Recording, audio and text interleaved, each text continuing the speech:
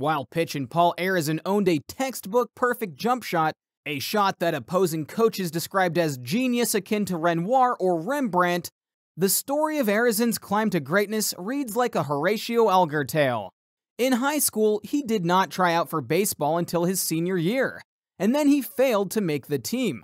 Attending Villanova University without a scholarship, Arizin's hard work and perseverance paid off, earning him a place on the team as a sophomore.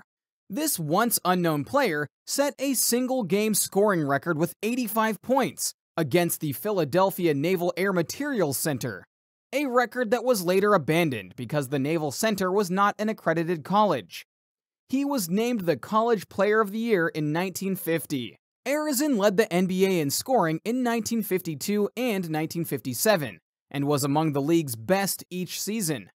As a member of the Philadelphia Warriors, Arizin played in the NBA All-Star Game 10 times during his career.